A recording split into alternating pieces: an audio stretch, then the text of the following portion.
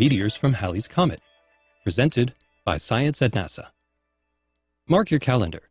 In the year 2061, Halley's Comet will return to the inner solar system and put on a wonderful show for skywatchers around the world. Astronomers say they can't wait. No kidding. Who can wait 50 years? Many of us will be long gone by the time Halley gets back.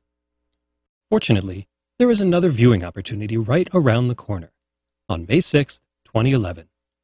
That's when Halley's Comet will produce a lovely spring meteor shower called the Eta Aquarids. Although the comet itself is beyond the orbit of Neptune and won't return for 5 decades, Halley's trail of dusty debris stretches all the way back to Earth. On May 6th, our planet will pass through a flowing stream of Halley dust. Disintegrating bits of Halley's Comet will shoot out of the constellation Aquarius in the form of bright meteors, a nice show for anyone willing to wake up early enough to see it. The best time to look is between 3:30 a.m. and sunrise. That's when the constellation Aquarius is well above the horizon. Observers in the southern hemisphere are favored. They will count about 40 meteors per hour. In the United States, people can expect to see about a quarter of that number. For best results, get away from city lights. Dress warmly, spread a comfortable blanket on the ground, and lie back so you have a good view of the entire sky.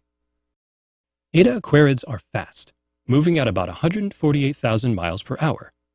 They often trace long paths across the sky, sometimes leaving glowing, smoky plumes in their wake. Earth passes through Halley's long tail every year around this time. But the shower isn't always the same.